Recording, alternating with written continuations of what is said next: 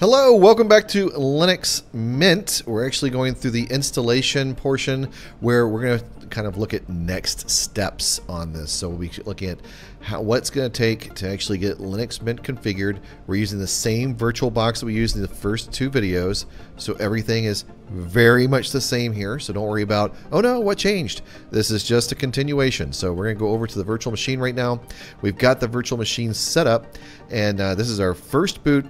All we've changed at this point is we've changed it from the modern to the traditional. So we've changed the modern look over to the traditional look. And if there's any question on the modern look and the traditional look, then I'll actually just walk through that right now. So you go to the little mint leaf, type welcome, bring up the welcome screen.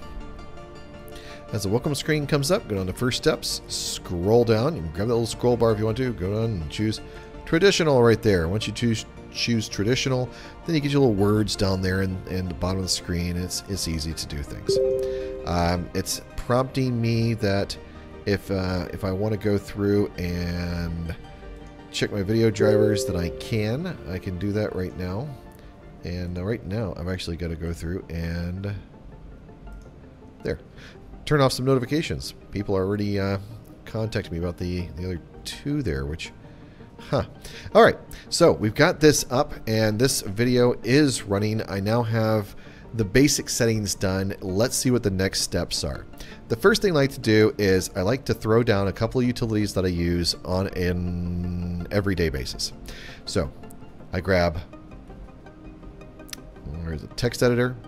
I pull it down the bottom of the screen there. I'm going to grab the calculator. Here, I'm just going to start. Okay. Calculator. I pull it down to the bottom, and I add that into the menu at the bottom of the screen.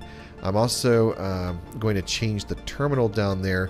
If we did have another browser like Chrome or something of that sort, I'd pull that down. And the last thing that we're going to pull down is a screenshot. So we can pull that down and throw the screenshot at the bottom of the screen. And that if you ever used the screenshot inside of Linux before, you know it's fantastic. You can click on this little screenshot here, and you say select the area to grab, take a screenshot, just highlight whatever you want to grab there. It'll copy that.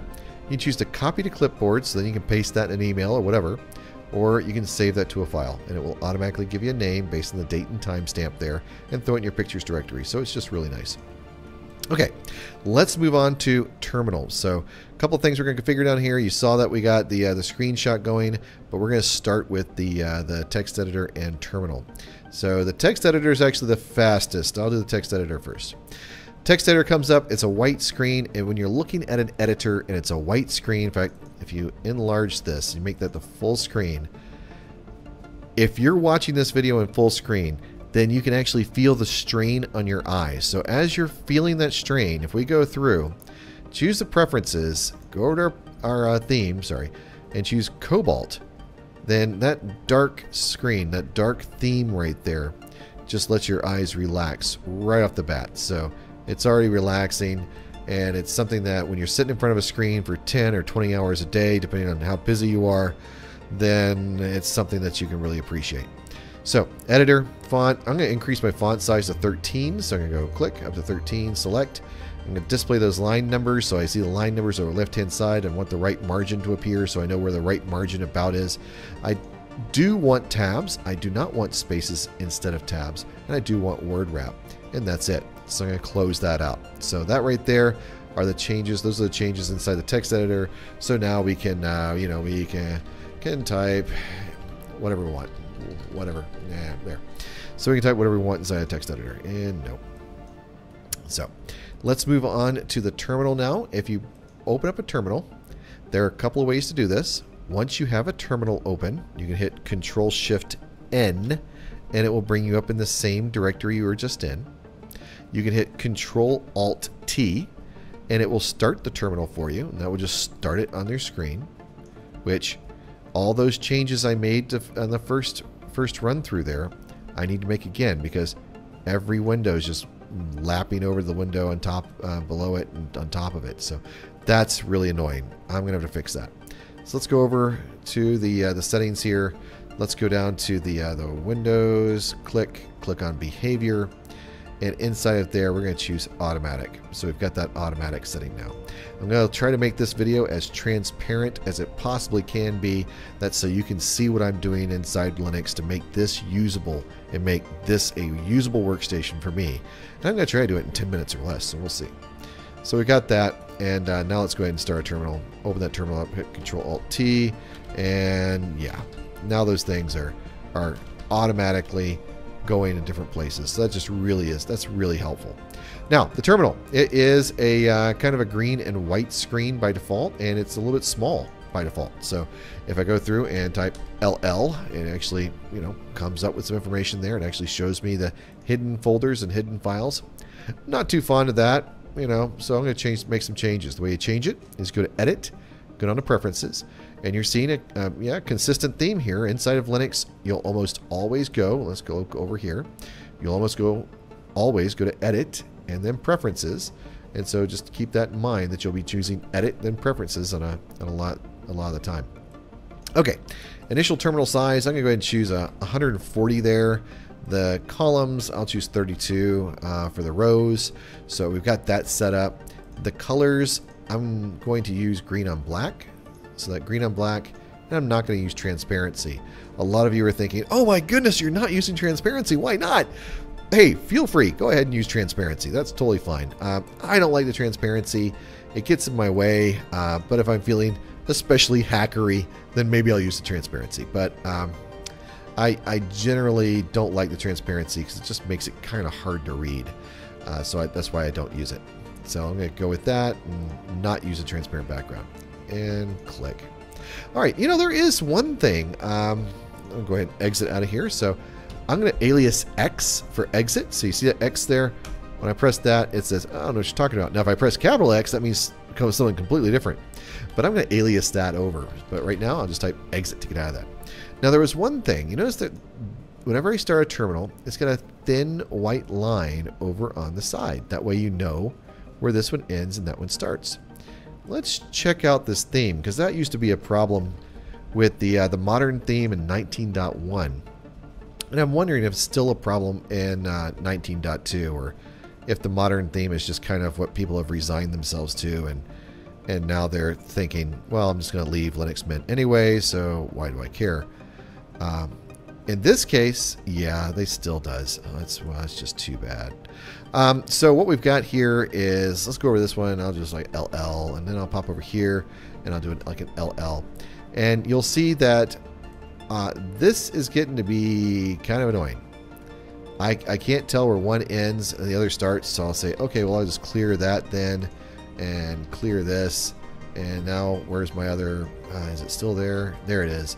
And you don't know where to click. It's just a real pain in the neck. There's another reason to do away with the modern theme forever. Don't allow anyone to allow you to use the modern theme. If they say, oh, it's okay to use the modern theme, say, no, that's just not okay. I'm not going to do that. Because they obviously don't care about you if you're using the modern theme. So there you go. Okay, switching back over to the traditional theme, we've got that set up.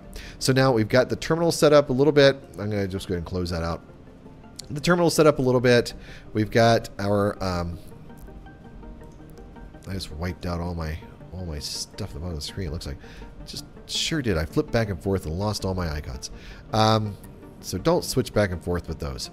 Grab that calculator, grab the screenshot, grab Z, the text editor, Xed, pop that down there. And so let's make sure we still got our theme inside that. Good. I don't want full screen every time I bring that thing up. So good. We've got those set up now. Now I'm going to go through the basic install, the basic setup again. So going from top to bottom, we have those themes and font selection. Over here, this is just a little bit narrow for me. Not a whole lot. This is actually pretty good. But I'm going to click on themes. I'll go over to settings. And I'm going to choose this. I'm going to take that up to like 12. So that's not going to be a big change. And that's going to be when I reboot my system now. Date and time, I definitely want it to show me the day down there, the month, that kind of a thing on the date and time. I want that to come across. As far as the hot corners, yes, I want to enable hot corners. So you've got that going on there. We enable the hot corners. The panel, yeah, there's some options. Privacy, I do want it to remember recently accessed files. Now, the never forget, that's an option if you want it. If not, you can set 7 days, I don't know, 30 days, whatever you want to put it in there. Screensaver. This is a virtual machine, so I'm going to choose no. And I'll turn those off. Actually, I don't use a screensaver in my physical machine either. This is running on top of another Linux box. So, yeah, I don't use a screensaver at all. How about that? But if you want to turn off your screen, if you want to do power management, that's totally cool. The screensavers, though, inside of a virtual machine will not help you at all. It'll just increase your CPU utilization. All right, so startup applications, that's later on. If you want to install some things like Telegram or you want to have some startup apps, you can do that. Let's go on down, and we've got our display settings. I've already fixed the display settings. The keyboard here, I'm going to grab the keyboard, increase the speed, and pop back over. We see that mouse and touchpad. If you want to change that, if you want to change the way it scrolls or anything of that sort, you can play with that here. So for me, it's working really well, so I don't really want to mess with it. So I'm going to go out of that. So network, not going to mess with that. Power management, I am going to turn off power management. This is a virtual machine, and even if it was my regular machine, you have to watch out for power management. I control the DPMS, I control through cron jobs. So we can set up some cron jobs that will turn off the monitor and turn on the monitor at different times during the night and during the day. So if you want the power management, that's fine, or however you want to do it. And it sees my printer. Excellent. Get sound settings in there. We have display. And I'm going to go ahead and choose software sources. And on software sources, it's going to ask for my password. This is the machine I installed earlier, so the password is password. If I typed it right, I did not. There we go. Do I have caps lock on? I don't know if I have caps lock on. Let me find out. Nope, that's password. This is where I go like, oh, great, to have caps lock on when I... No, good. All right.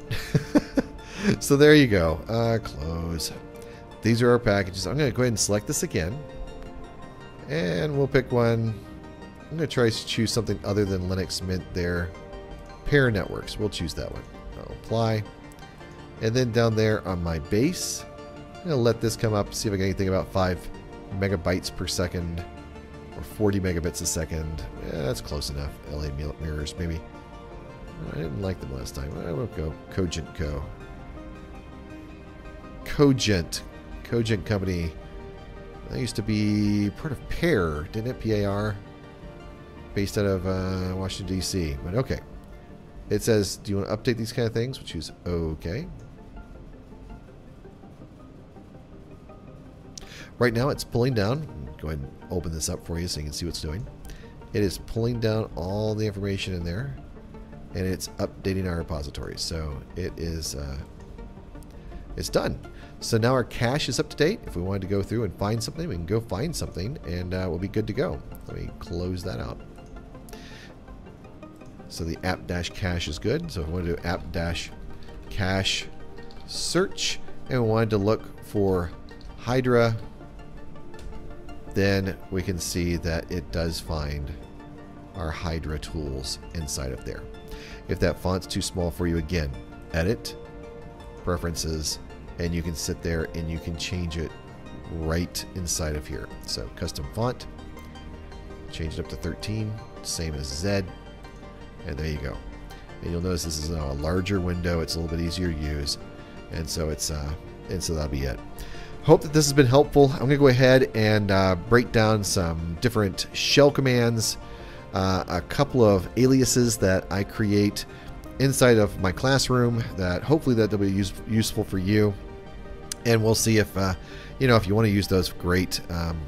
If you don't, then that's great too. Hope that this has been helpful. Look forward to talking to you sometime.